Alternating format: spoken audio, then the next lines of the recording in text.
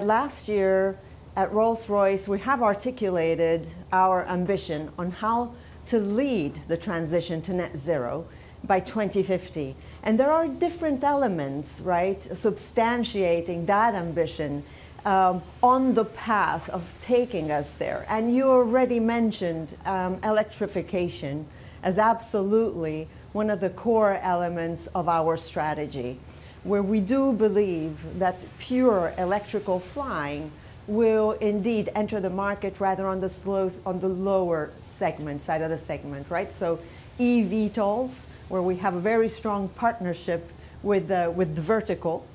And also in the commuter segment, you mentioned P-Volt, absolutely our partnership with Tecnam.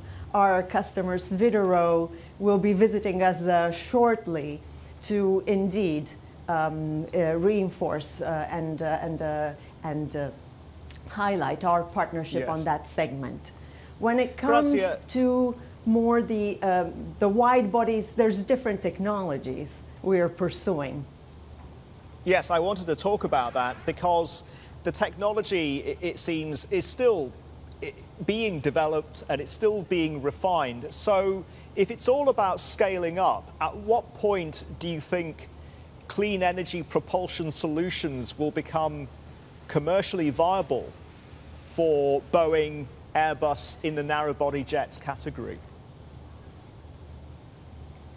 So it's definitely important to underline that we're talking about different technology pathways, which we need to continue developing concurrently and coherently to take us to that ambitious target of net zero by 2050. There is no one-size-fits-all approach. So definitely, it's all a matter of time scales.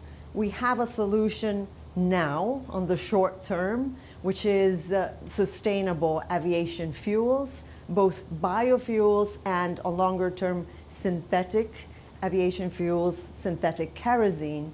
Our propulsion systems are already certified to fly with a blend up to 50% of SAFs.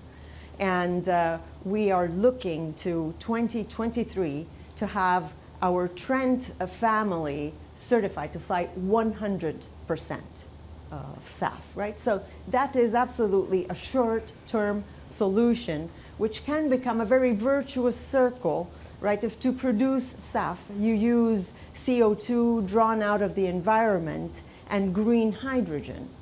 On longer term, of course, provided we would have batteries with the adequate energy density, we could tackle segments going beyond the commuter segment.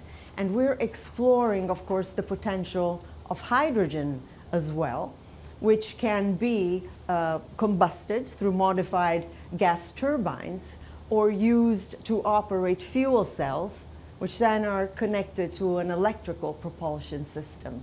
And that would really be a pathway to go to zero CO2 emissions. Hi, I'm Emily Tan, and thanks for watching CNBC. You can check out more of our videos by clicking on the boxes on the screen, and don't forget to subscribe to the channel for more. Thanks for watching.